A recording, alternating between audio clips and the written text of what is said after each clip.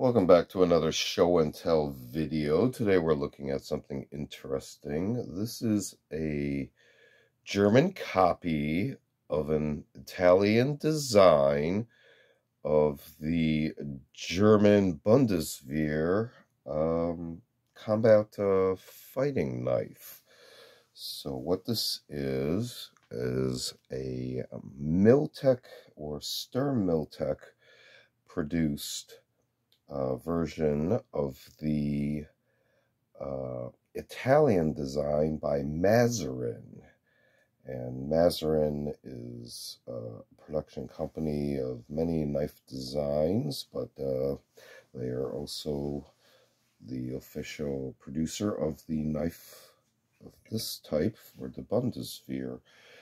And this was originally a supply to their federal forces.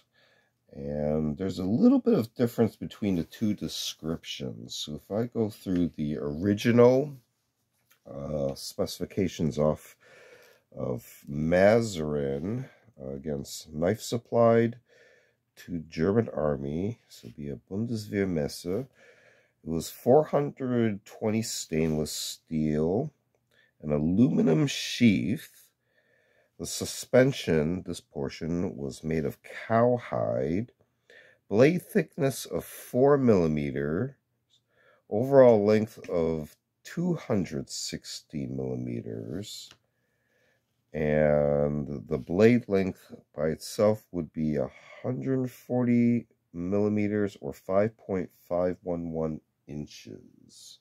Handle of green nylon, overall weight of 300 grams. Now this is the MIL-TEC version. So you can see MIL-TEC there.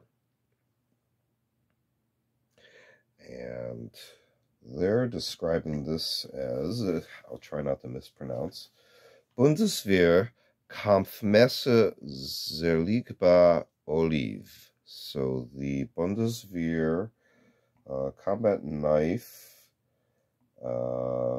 detachable, I believe, and then olive for olive green. And then there would be also a black handled version. I believe that would be sold under the Schwartz option.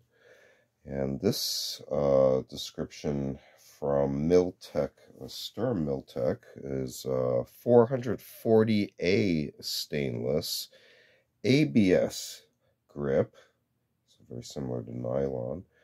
Sheath is a Zamac alloy, so again, some sort of metallic aluminum. Replaceable blade, you can see here different access points under the handle. Leather suspension, this portion. Blade is 14.5 centimeters with the overall length of 26.5 centimeters, so possibly very slight length differences between this German version and the, I guess, the original Italian version. So let's take a closer look. You can see here the handle here, the way it's molded and formed with the grip surface, and the attachment screws, which appear to be different size and type. Blade itself, here we can see rust-free, for rust-free stainless. And the blade pattern, very simple. Solid top, single side on this side with the edge, and how it's ground. And it looks like that this one is used and has been actually sharpened a little bit into a more reinforced tip, because the tip does appear to be slightly shortened down a little bit. Kind of interesting there. Take a closer look at the sheath itself. You can see here the kind of a knob snap type loop to hold the handle in place. Again, the leather, it's riveted. Let's see if these rivets are metallic or not. Yes, they are. And again, this is that Zamac alloy. Here we can see a knob that's retaining this portion of the suspension that is also not magnetic.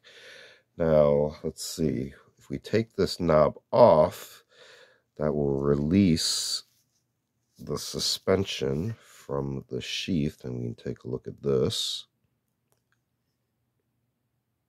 And there's really nothing on there. So just a little tip of advice that you can see how this screws into this tiny hole there. It's very easy to strip the threads on this, so I would not recommend frequent removal of this piece. And put the sheath back into view there. Another look at the knife. Taking a quick look at the Sturm MIL-TEC German copy of the Italian design from Maserin of the Bundeswehr combat knife. So this has been another show and tell video. Feel free to check out other show and tell videos on the channel on vintage mil-serp tools and expanded topics. We also do unboxing videos as well as a selection of book review, media reviews, and a series called Curios for the Curious, videos on more artsy type objects. Feel free to check all those out. Feel free to like and subscribe. Thanks for watching. See you next time.